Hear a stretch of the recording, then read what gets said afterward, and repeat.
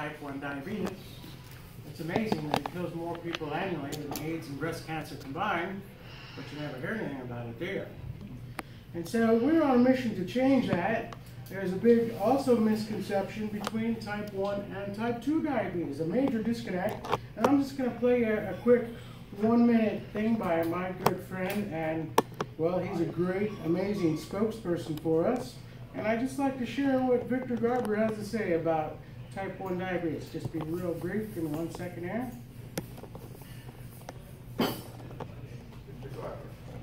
I was diagnosed with type 1 diabetes at the age of 12.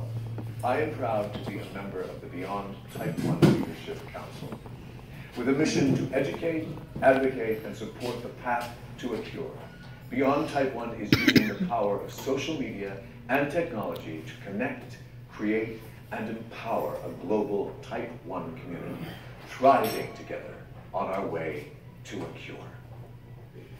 And then the big difference that everybody seems to have a problem with, we'll share with you now. Imagine running a marathon on a high wire for the rest of your life. That is what it is like to live with type 1 diabetes. It is a constant balancing act, hundreds of calculations and decisions made each day, often with life-threatening consequences.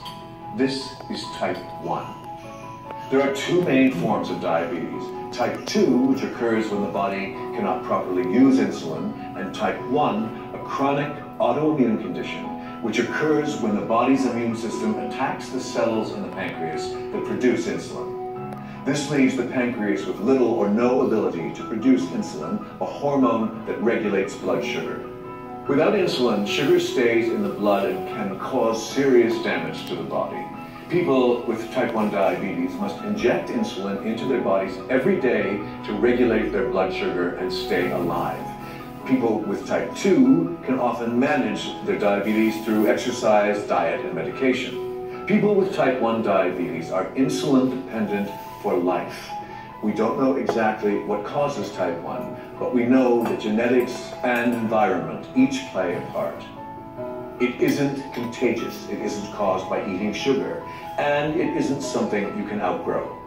Both adults and children are diagnosed each year in almost equal numbers. Type 1 doesn't discriminate. We don't know yet how to cure type 1, but scientists, engineers, and physicians are approaching the problem in a variety of ways. People with type 1 can go anywhere, be anything, live beyond their diagnosis. It just takes planning and a bit of extra gear.